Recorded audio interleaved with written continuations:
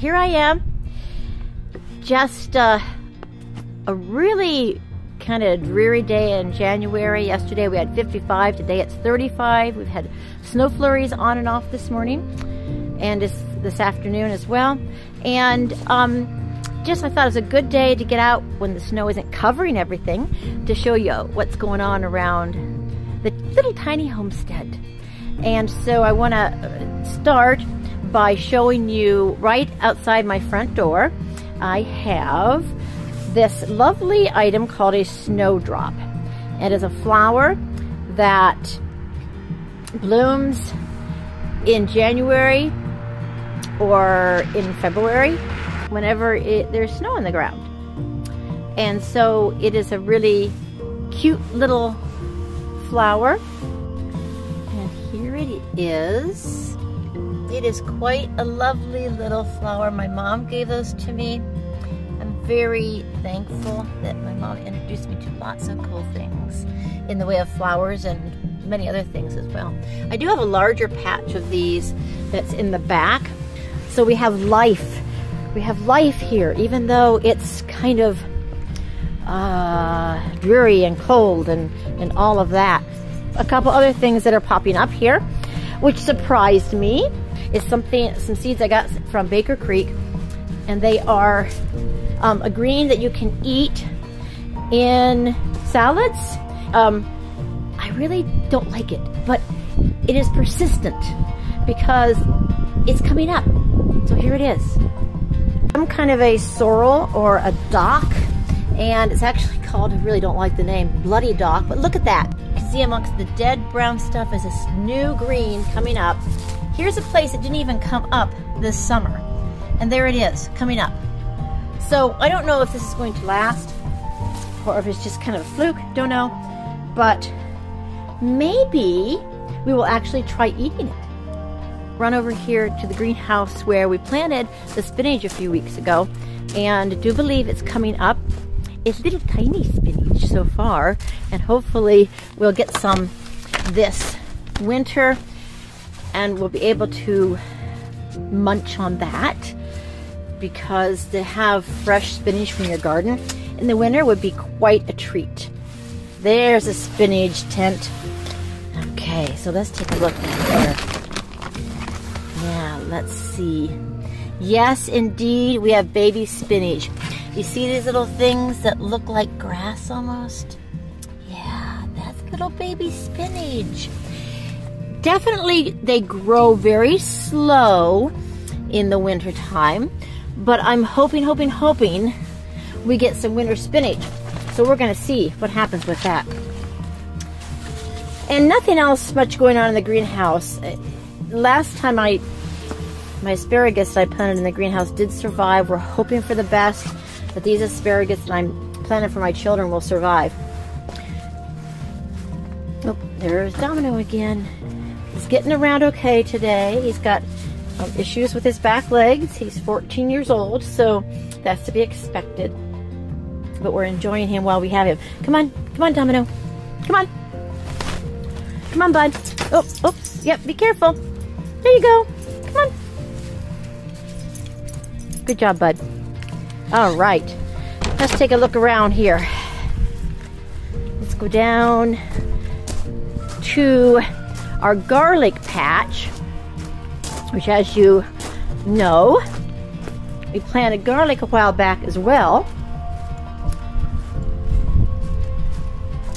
So, off we go.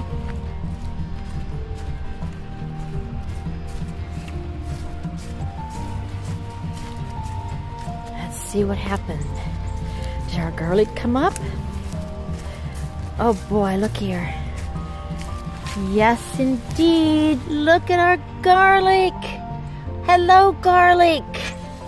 Hello, we've got garlic everywhere. Those kind of greenish yellow little leaves coming up. That's all of our garlic. Oh, this is very exciting.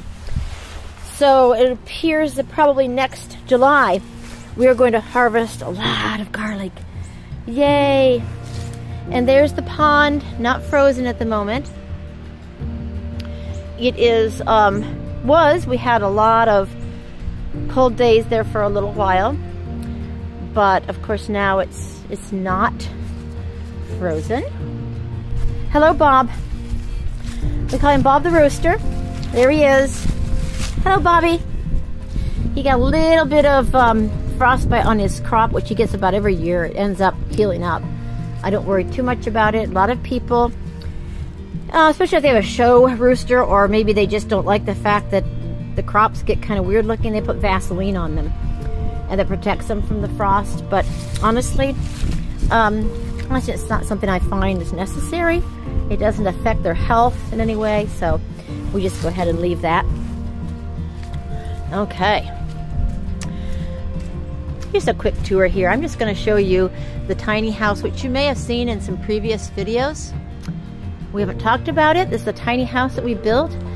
I will have my husband very soon, hopefully, do a video on that so you can see around that house. He also just purchased a diesel heater, which we will have in there so that it can stay warm and it can actually be used. We also will be able to keep water in there in our tank, which of course we had to drain because it's not heated at the moment. So we have a parsnip that didn't get pulled up and decided to start to sprout. How fun is that? Of course, there appears to be daffodils that are also beginning to emerge. Keep in mind, this is mid-January, and that's surprising to me. This is my purple sprouting broccoli. I don't understand. I really need to do some research on the purple sprouting broccoli. It's supposed to overwinter. I just want to show you one more thing. Coming down this hill, see if we can find, if we have any of our snowdrops, the large patch of snowdrops. See if they're coming up yet. They would be right over here. And they are beginning to come up, but they're not blooming like the ones are up at the front of the house. So that's very interesting. But they may be a later variety.